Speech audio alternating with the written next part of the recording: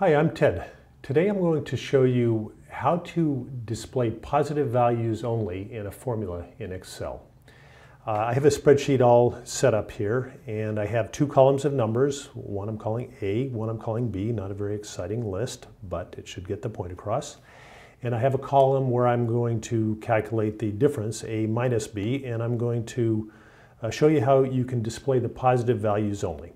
So the first thing we'll do is we'll put in a formula, and it's just equals, and we click over here on A2 minus B2. We just click on that, hit return, and there's the result. And what we want to do is copy that formula down to all the other cells. So click on the cell, move the cursor till it turns to a solid plus sign, and drag it down. That's a very convenient way of copying a formula to different cells.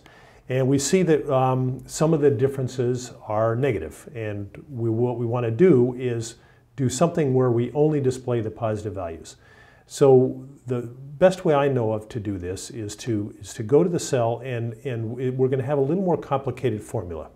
And let me just scroll in so you can see what I'm doing here.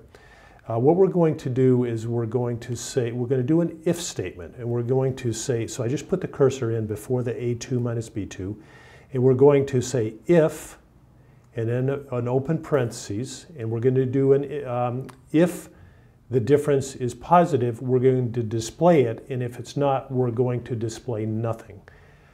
So we put the cursor at the end here. So if A2 minus B2 is greater than or equal to 0, comma, so that's the test, and then we want to say, what do we do if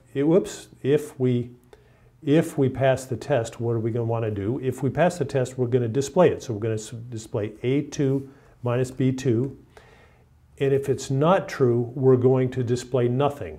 Now, the best way to display nothing is to just have two double quotes. That just means it's going to display an empty text string, meaning nothing. So we're going to type two double quotes, and then which is just a text string with nothing in it, and then we're going to do the close parentheses to close the formula and hit return. And let me just scroll back out here.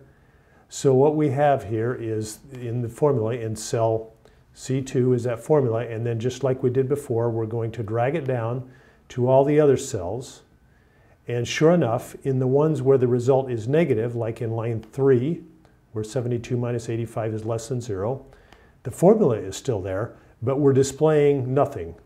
Now, you may wonder, what if we just go up here, and instead of the empty text string, if we just leave nothing as the last thing in the if statement? In other words, if the if statement is false, and you can do this in a formula, we just have nothing in the formula.